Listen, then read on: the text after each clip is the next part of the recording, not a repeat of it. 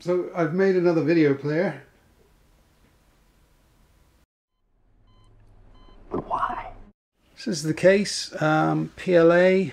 I did some, well, fairly heavy redesign of the case to suit my needs. It's PLA 0 is the brand, and it's about a 14-hour print. I've just got to get cracking and get the components in there.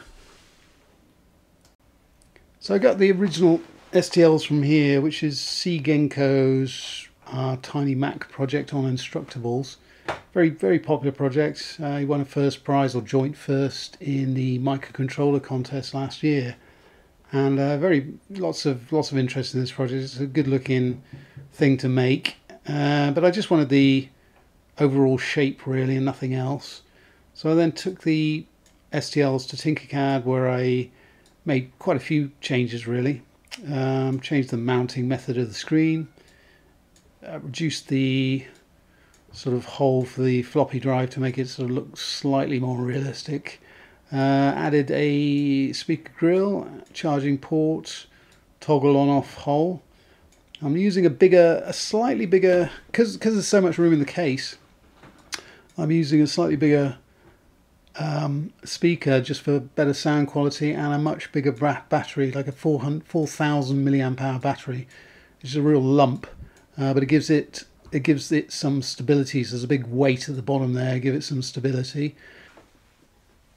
So pretty much ready to get this thing together.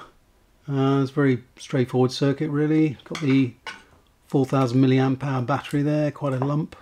That's all been reclaimed, that one.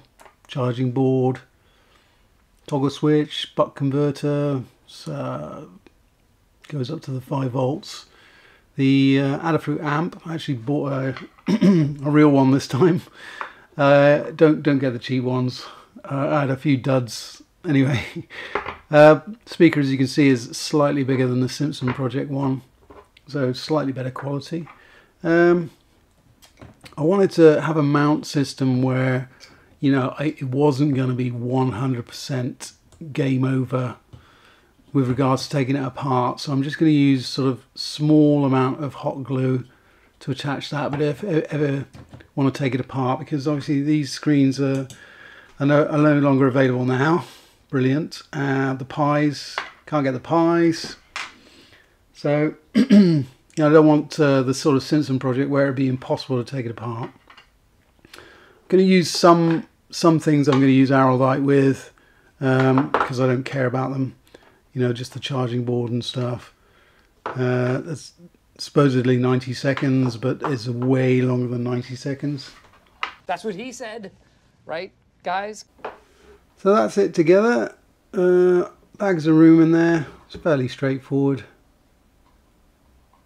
There's no volume adjustment on the outside of the case, but it could be adjusted there if needs be. As I said, with the screen mount, I didn't want to go too... I wanted a system where it was rigid, maybe even could survive a fall, but in the future I've got the ability to get that off fairly easily. That's just hot glued on there. So yeah, happy with that, and I'll just put it together now. So here it is, slapped together. Actually, I just need a couple of bolts under there, but I'm still waiting for them. So it's gone together pretty nice. Actually looks better, slightly better on camera than it does in real life, because in real life it's got a bit of a very slightly reddish tinge to it. It looks a beautiful cream colour here. So yeah, I've used my usual magnetic charging method, because I mean there's not going to be any wear there, so it should last. I need this to last basically. I prefer that charging method anyway. Why the toggle switch? Well, because form follows function, and there's nothing easier than flipping a toggle switch. So it may look a bit ridiculous, but that was intended. So the boot up time's about 20 seconds, as unfortunately in that blank period at the beginning. And Megazoid Industry presents Manco Vision. This is actually a replacement. Oh, the video is a bit weird. It's a Portuguese version of the Hulk. I believe it's Portuguese anyway. It's a very, very long story. Look, basically, this thing is a standby or replacement for something that I made years ago. Something I was really quite proud of, really. This is the original MancoVision. And as you can see, it has some similarities. The buttons don't do anything at the front.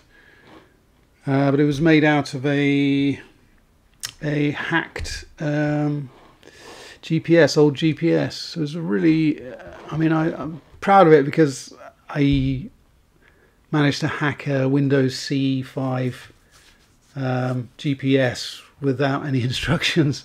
And I don't know, just it was one of my first sort of dabblings, and I'm quite proud of this. But eventually it's going to die. That was the original logo. But it just plays one video which my son needs before bed.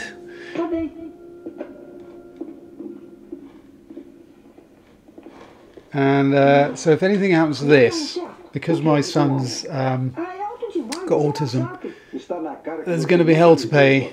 So that's why I now have a backup. Hee hee.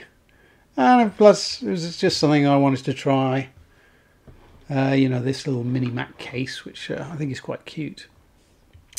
Anyway, thanks for watching.